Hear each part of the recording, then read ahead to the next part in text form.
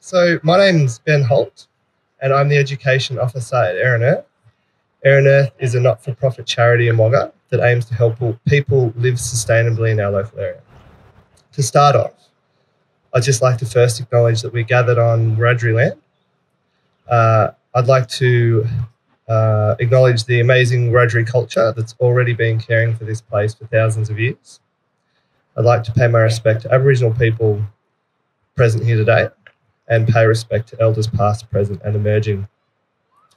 My speech today is titled The Things We Can Remind Ourselves. To start off with, I'll just give you a tiny little bit of background about how I came to be interested in the issue of climate change and care about it. So I grew up on a farm near Albury, and in the late 90s, when I was in my teen years, we had a few droughts, and I saw the impact that had on animals and how that would in turn have an impact on humans as well. And it got me thinking. It sent me to university to do a geography, politics and teaching degrees, and 6.5 years later, I entered the workforce, and now I'm lucky enough to have a fantastic job with ErinEarth in Wagga. So I'll start off by saying we can remind ourselves here, that us gathered here today, in what's a difficult position on a 40-degree day in November, and sometimes we feel a bit lonely. I think here in Wagga that we care about this issue, and we might feel that others don't. I think we can remind ourselves that we're not alone. I want to remind us that we're part of a global movement to make the world a better, more sustainable and more equitable place. And earlier in the year, I was lucky enough to go up to Brisbane to the Al Gore Climate Change Conference. There were 700 people in the room just like me from all over the world, actually, some from India, Pacific Islands, Australia, many from New Zealand, many First Nations peoples. I was really energised by that conference, and I'm going to try and give you a few ideas to help you feel the same way I did when I came out of that conference, which was actually really positive, because I think we need that here in Wagga. We can remind ourselves that the future of our planet will be based on more sustainable technologies than we have available to us today. We can remind ourselves that every single little thing we do to reduce our emissions in our day-to-day life is in line with the way the world is going. And those people that aren't in line with the way the world is already going. So I think we should feel good about that. We are the early adopters of the way the world is going. We're on trend by caring about this issue and trying to do something about it, and we can be proud of that. I'm going to say a few things here that you may not have known already and that I heard at the conference that gave me a lot of positivity. So you might be hearing them for the first time. And I think once you hear them, it's helpful to remind ourselves about them as we go through our day-to-day lives. So we can remind ourselves that the first thing the entire world has ever agreed on, all together, every country, is fighting climate change. The whole world couldn't agree with how the world should run after World War I and World War II were finished. The whole world couldn't agree on how we should manage whale populations and whale hunting. The whole world couldn't agree on how we should manage CFCs and the hole in the ozone layer in the 90s. The first thing that the whole world has ever agreed on was climate change, and we should do something about it. It happened in Paris 4 years ago. We can remind ourselves that according to Wikipedia in 2015, 800,000 people around the world marched in the People's Climate March. This year, only 4 years later, in a similar march, 6 million people marched around the world. So we can remind ourselves that we're part of not only a global movement, but a growing global movement. We can remind ourselves that over 170 companies, big companies, global companies, have already made a commitment to be powered by 100% renewable sources. Some of them are already, such as Apple. You might have heard of some of the others: IKEA, eBay, Facebook, Google, Microsoft, Nike, Sony. We can remind ourselves that California, which if it was a country would be the 5th largest economy in the world, has passed a law stating that by 2045, 100% of the state's electricity must be created by carbon-free means. We can remind ourselves, but within the next 5 years, electric cars will be the same price as fossil fuel-powered cars. The transition to electric cars is coming a lot quicker than a lot of people know. We can remind ourselves that this is a really new one. Yesterday, in Sydney, Australia's, I'm going to embarrass myself now because I can't remember the exact name of the organisation, but there's a group of businesses in Australia that are committed to becoming more sustainable as quickly as possible. And at that conference, two of Australia's richest people, Mike Cannon-Brookes and Andrew Twiggy Forrest, have been talking about how they have already poured in millions of dollars to make the world's biggest solar farm in Australia. They've already done that. And the vision for that is that Australia will be the first country to en masse export electricity to another country. First country ever, and that country will be Singapore. So when you're feeling down, what I'm trying to tell you is, if we start to remind ourselves that these things are happening around the world, we don't feel so alone in Wagga.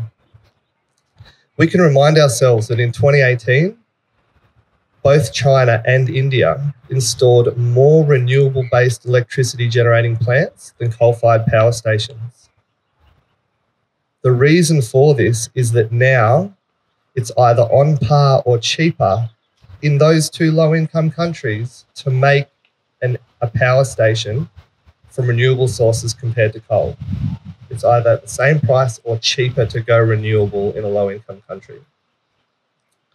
We can remind ourselves that in Europe, so in the high-income countries in the world, already in 2018, 88% of all their new power plants were renewable sources.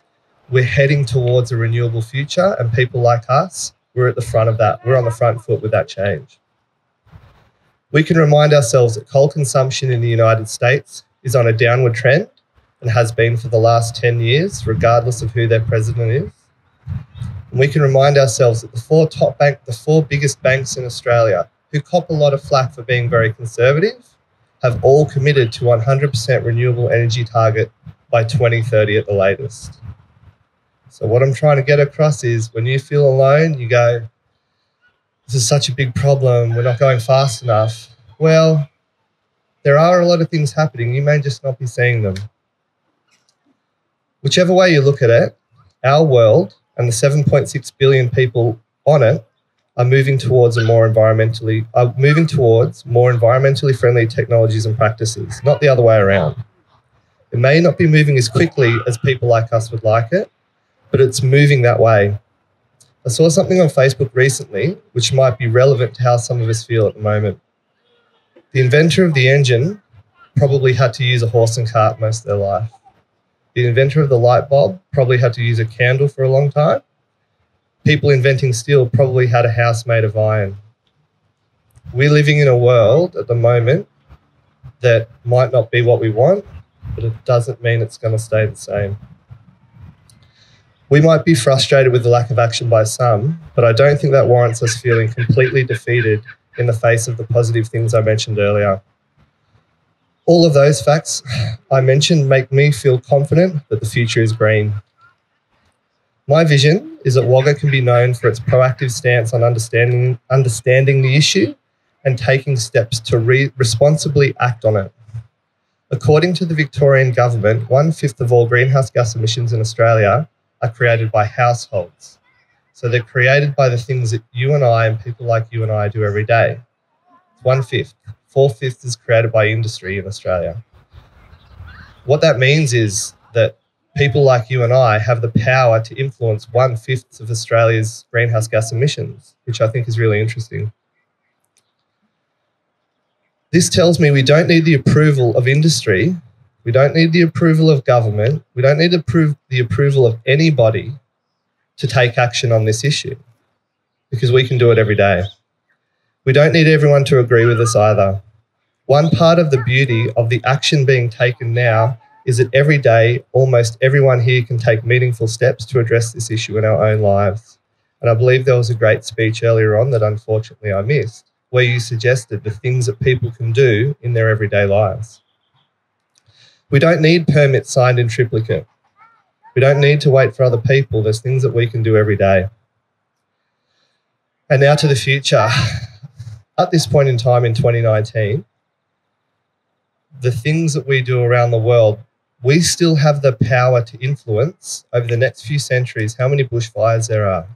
We still have the power to influence how many heat waves there are, how much sea level rise there is, how strong tropical cyclones will be. We still have the power to influence how many species extinctions there'll be, how much damage to infrastructure there will be, how much coral bleaching there will be, how many floods, droughts there will be, how much food prices will rise, and how big the decreases in human and animal health are. They're all the main big global impacts of climate change that the Intergovernmental Panel on Climate Change mentions.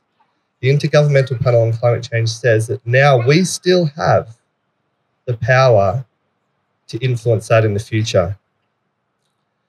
In 15 years, if we still keep going the way we're going, where everyone in the world didn't care, we won't. But at the moment now, we do. And I think that should make us feel good. We can remind ourselves that we can be part of this positive movement. We can remind ourselves that every day we get to contribute to the history of the human race in a positive way.